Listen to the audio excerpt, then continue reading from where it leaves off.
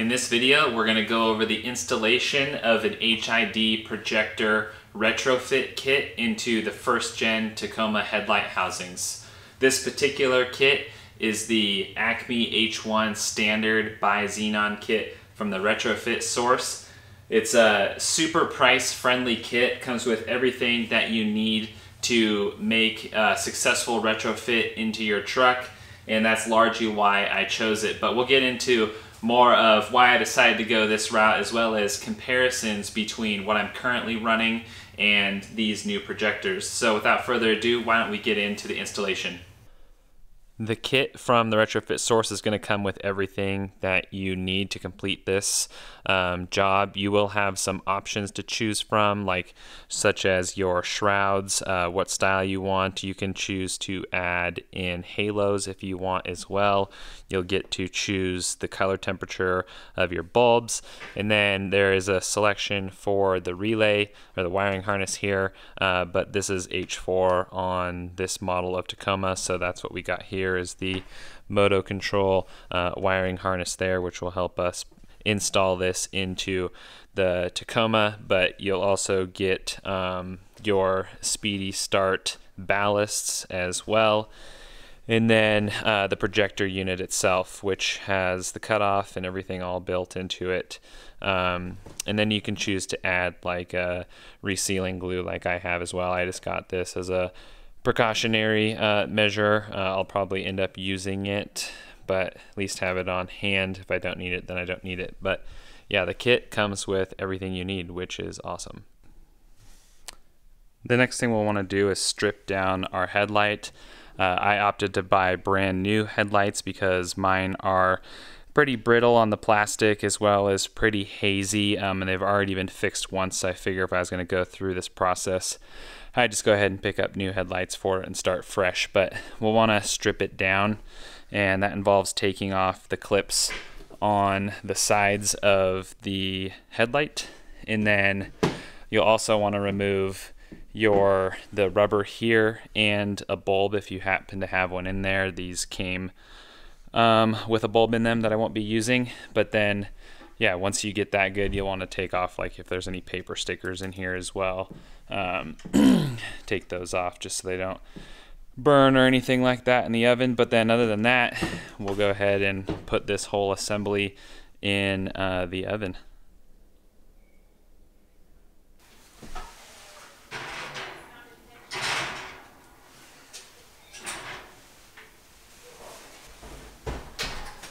You'll also want to get some tools prepared to help you pry the lens off of the housing. This is what I'm going to attempt to use. Now we're going to want to work quickly to separate the lens from the housing.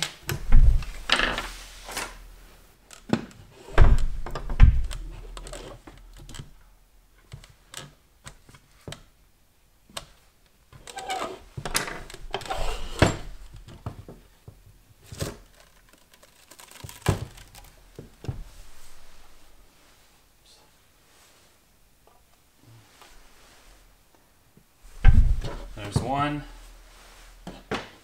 Alright, so we just popped this one back in the oven for a little bit longer. Find a good spot to get a lift on there at the corner.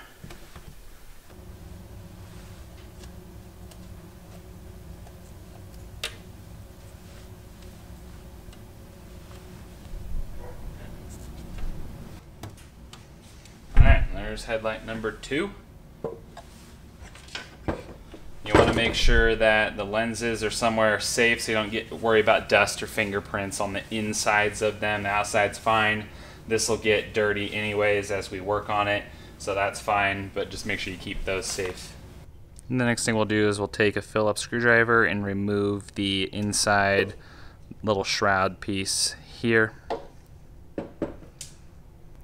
So now that we have that done, we're going to move to the projector and remove those 3 small Phillips screws there, which will remove the bulb holder. And then we'll be fitting the projector into the housing. It's important though, you'll want to test the cutoff here with the positive and negative leads with a 9-volt battery and make sure that the cutoff, which is this deal in the inside here and make sure that functions properly. So you'll want to actuate it a handful of times just to make sure.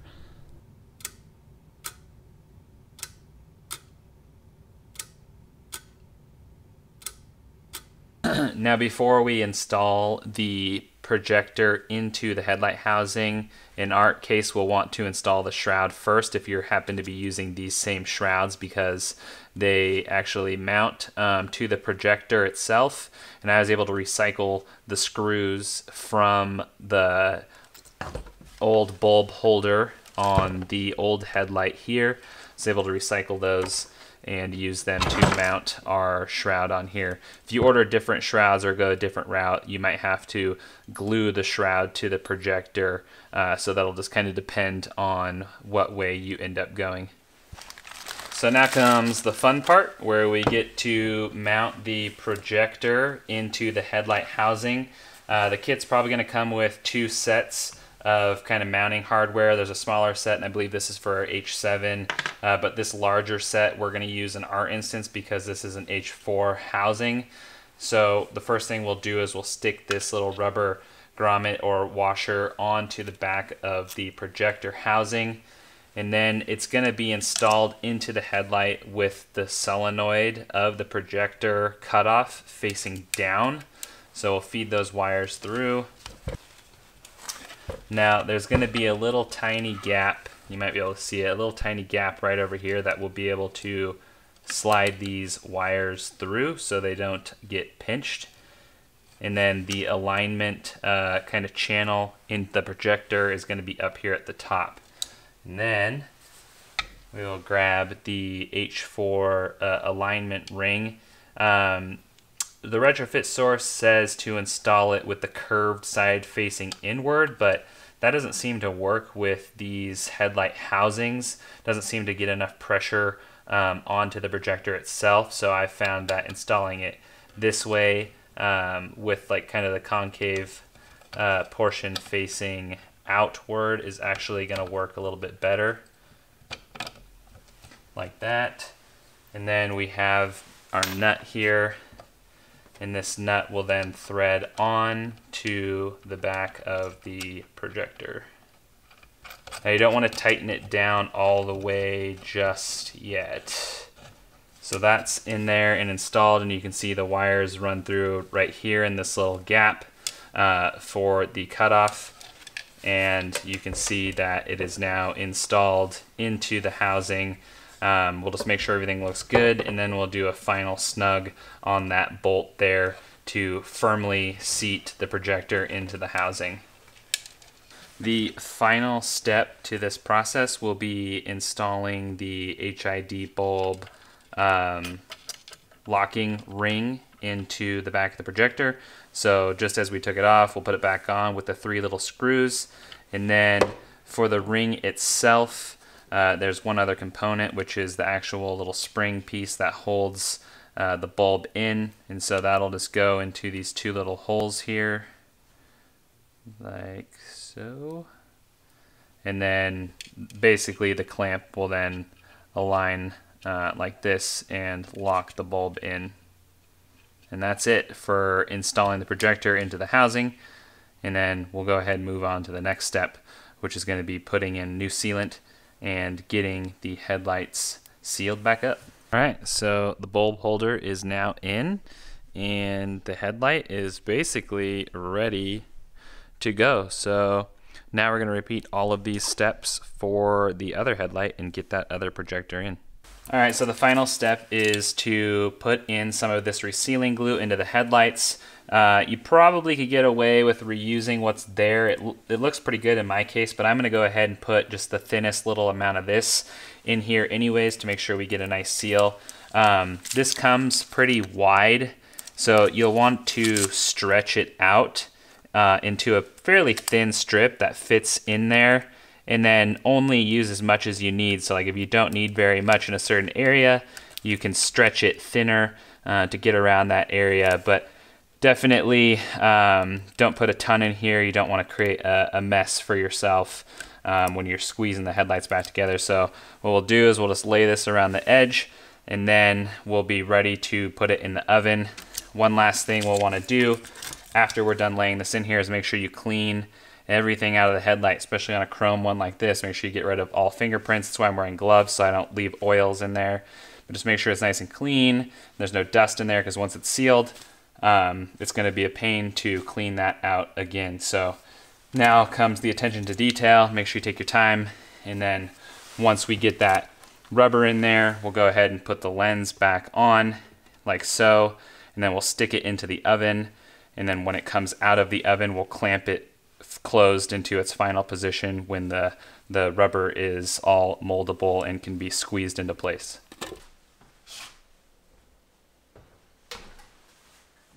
Alright, now that the headlight's fresh out of the oven, we're going to go ahead and press the lens in.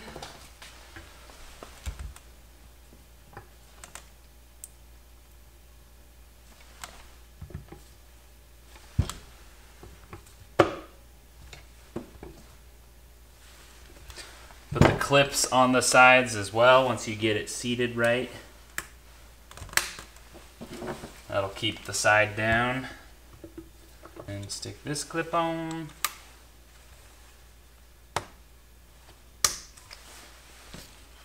Boom. And that's basically all there is to it.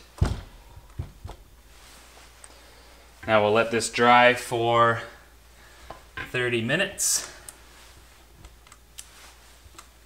Alright, we just finished both the headlights. This one just came out of the oven, so we just clamped it together, and now we're going to let it cool down, and then the fun part comes, installing them into the truck.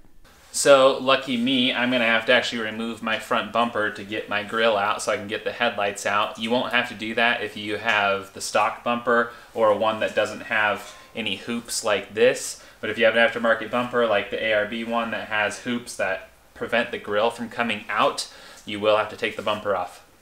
Alright, we got the front bumper off. That actually wasn't too bad. So the next step is going to be removing the corner lights, and that's just one screw here, and you'll just kind of pop the light out. And then we'll be popping out clips. So there's going to be 4 clips up here on the top, and you basically just push that little tab in right there. You push it down. You'll see it clip, or click I should say. So yeah, 4 of those on the top. And then, let's see, you can kind of see down in here, you're going to have 3 along the bottom. So same thing there, 4 on top, 3 on bottom. And then there'll be a clip right here. Oops. There we go. There'll be a clip right here, and you'll get it from behind this little hole here. So, all right, now you can see what these little clips are here and how they work. Basically, you just push down on the little tab there. You might want to buy some extras of these though, because they could be brittle and they could break on you.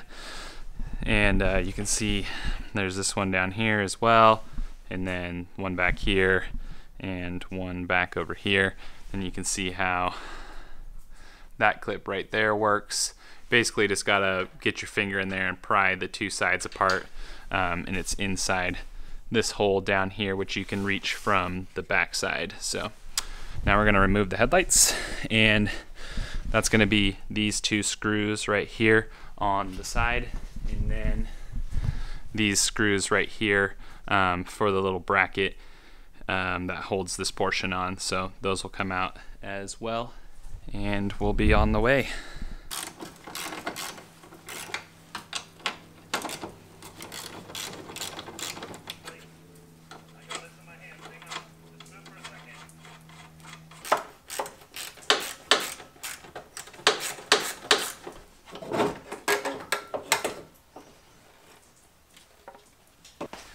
The process is the same for both sides, just 2 outside bolts and then 1 on the inside here, and you just kind of have to shimmy this over a little bit and it'll come out. Alright, so what I'm doing before I get the headlight in is I'm going to be fitting up the connectors. It looks like this is maybe an extra connector. It went through this little waterproof like grommet here and had these leads on the end of it, and there's literally nothing that it would connect to. So confused about that, but I'll report back and let you know in a moment if these are needed or not. But cut them off, and then we're going to feed these wires right here through the extra holes in the little waterproof grommet. That will control the high beam, and then all of this stuff will plug into the ballast here. There's the 2 plugs for that. So yeah, we're just going to test fit things and at least get the bulbs and everything in the backs of the headlights before we insert them into the truck. You can see I got this little rubber grommet now seated right up against the bulb, and then this is going to come over and seal everything together. And I got the high beam, the cutoff wires through the little holes in there as well, and then these will plug into a connector. Alright, it is wired up. You can see this is on there, and it's a nice seal in there. I ran those cables into the plug that it comes with, and there's the little rubber seals are down inside there. You can't see them, but make sure you pay attention to where the positive and negative go on here. Make sure they match up to the high beam so you can see where the clip, the little hook for the clip is, and then match it up with the hook there. And so, yep. Now for the install, we're literally going to reverse the process that we had before to get the headlight in the truck. Now that we have the headlights in all nice and tight, we can go ahead and install the grill again and replace any clips that may have broken when you were taking it out. Oops. Clips may need a little bit of alignment as well. That's normal. Alright. Grill is in. So the next component of the install is we're going to find a spot for our ballasts. I'm thinking probably somewhere right off the side here. Just use a self-tapping screw, I think. That way we can get it in the same spot on both sides. And yeah, that'll take care of at least installing that portion. So, okay, so I totally lied on that. So they give you a bolt here with a nut, and so there was already a hole in the front right here, so I bent the bracket that came with it and we mounted it right here, and then it basically just hangs down right here by the headlight, and there's enough room for the connectors. So we'll move on to the other side, do the same thing, because we have the same hole right here and there's plenty enough space in here for it to hang down. And then once we do that, then we'll start with the harness. Okay. So we got the harness mounted. It's pretty tight in here with all the wires. This was the best spot I could find. You need to have this basically vertical. You can have a little bit of tilt to it, but it needs to be hanging as straight down as you can get it. So I still have a little bit of room here to aim that down. That'll keep water out of the inside of it. Now, ran the positive lead up here. This will get connected to the battery. And then we're going to go ahead and run the rest of the harness to the other side. There'll be a ground on each side that you'll just have to ground somewhere good.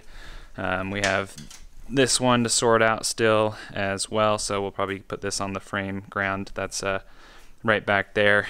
And yeah, tuck these wires away, and then we'll be ready to test fire the headlights.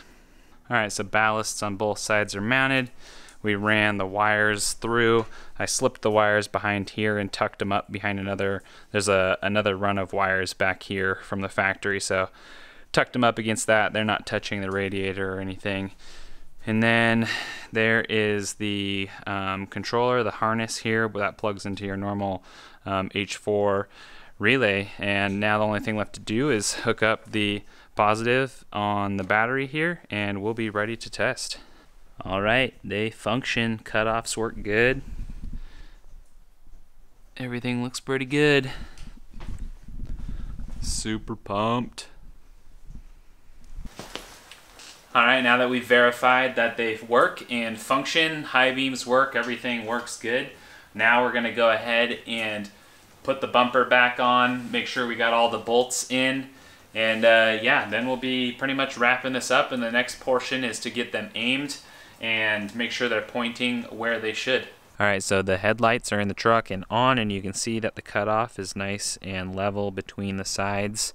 I already aimed them, and that process is you pull right up next to the garage and mark on the wall with a piece of tape, and then you back 10 feet away from the vertical surface, whether it's a garage or a wall or whatever, and the beam should hit like an 0.8 of an inch lower than the line that you taped when you were right next to the garage. So I already did that. We're golden for at least testing tonight, and yeah, we should be good from there. Headlights are looking pretty good. There is a little bit of condensation inside. I'm thinking that the headlight isn't breathing well. It doesn't really help that I put this together in winter and in the garage, so I'll probably have to pull it into the garage and pop the rear cap off here and let them dry out a little bit, but we'll see what it does. But yeah, there's a little tiny screw. I don't know if you'll be able to see it down here. That's how you adjust it up and down, and it's a 4mm socket to adjust it.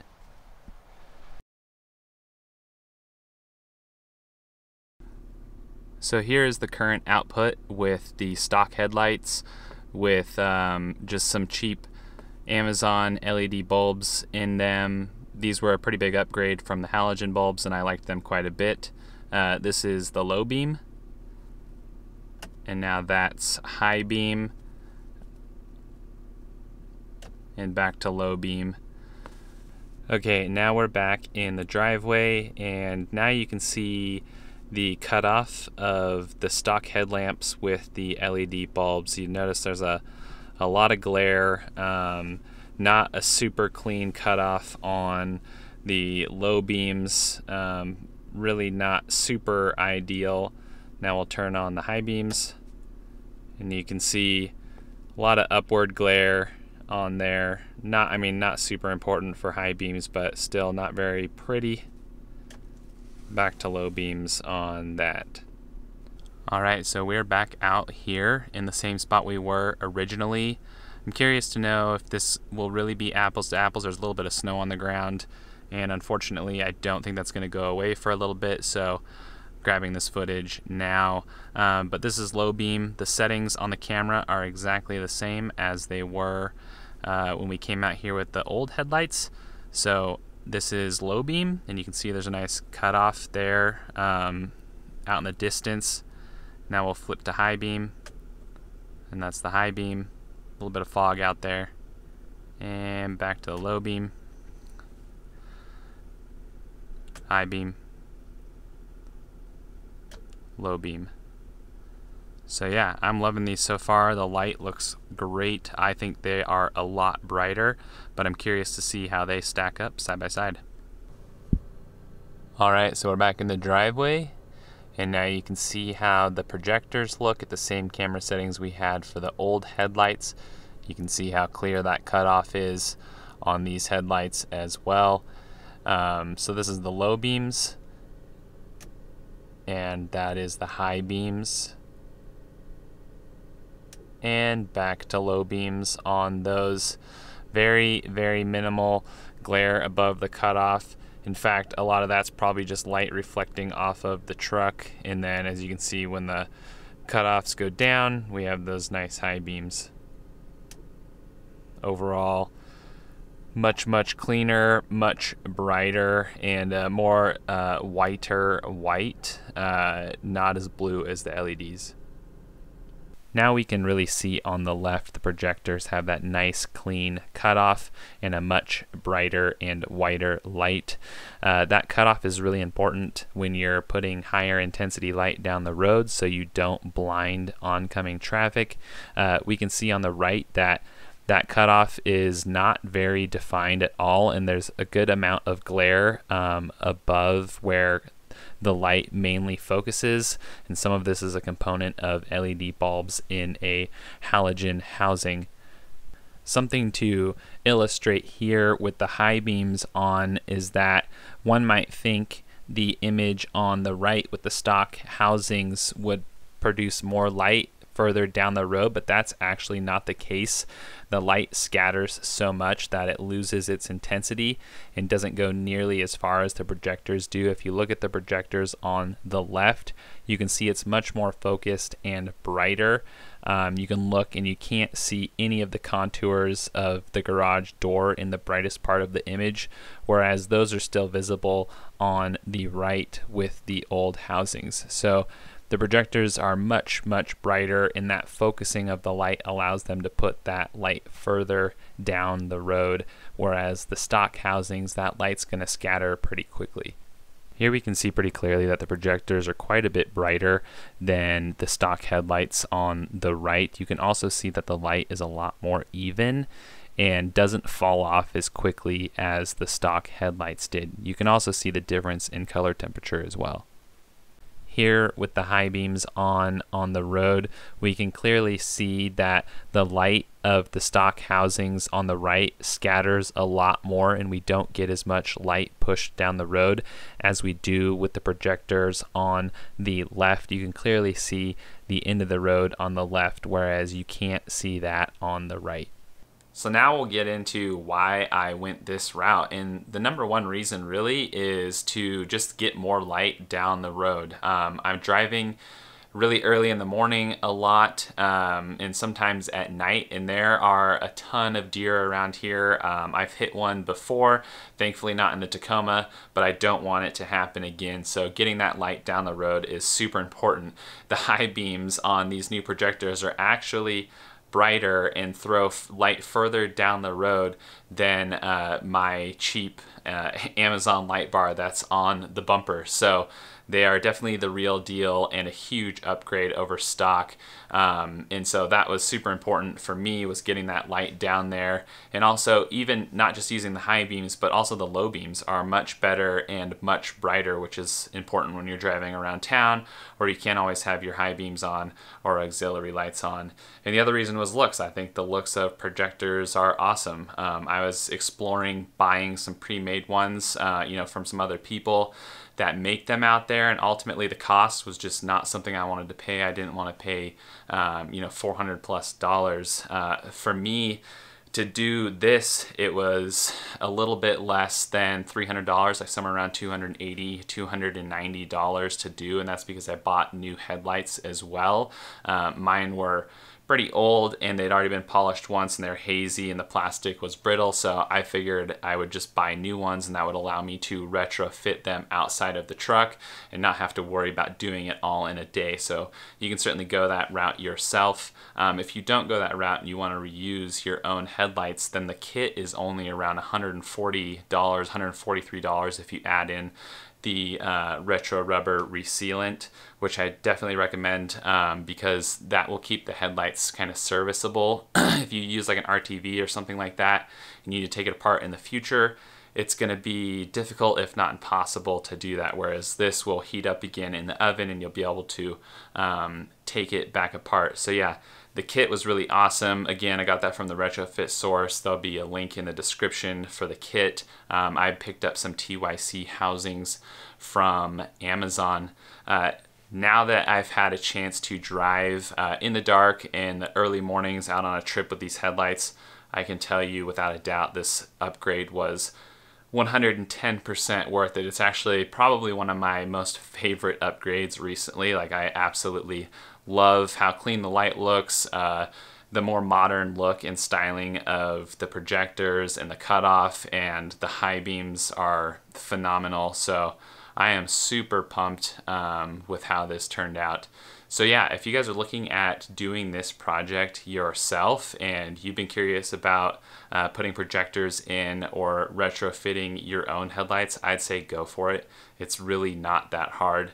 And you can save yourself a couple bucks and learn some new things and be proud of your craftsmanship and the work that you put into your vehicle. But anyways, I hope that this video helped you guys through this process, especially if you're on the fence, and hopefully it helped you guys successfully install your own retrofits if you chose to tackle those yourself. But anyways, leave a comment below. Let me know what you guys think about this video, and I'll catch you guys in the next one.